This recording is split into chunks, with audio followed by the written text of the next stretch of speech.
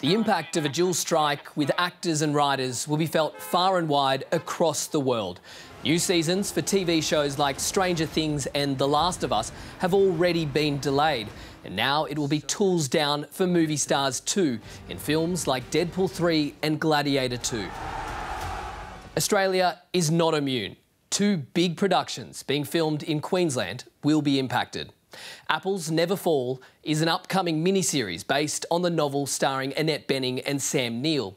It was expected to inject nearly $80 million into the local economy, creating 260 odd jobs. And then there is Mortal Kombat 2, which was to be filmed on the Gold Coast, pumping nearly $70 million into the state's economy and creating more than 550 jobs.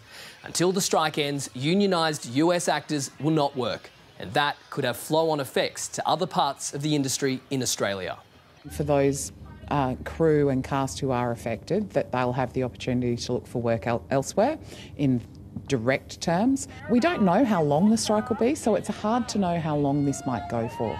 What we hope, though, is that this action will make the producers come back to the table to offer the solution that we're all looking for so that we can get work back.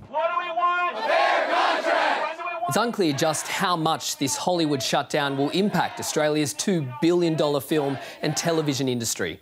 Screen Producers Australia says while some cast and crew will be stood down from work, any productions operated by local companies will continue and shouldn't be affected because cast are hired under Australian industry contracts.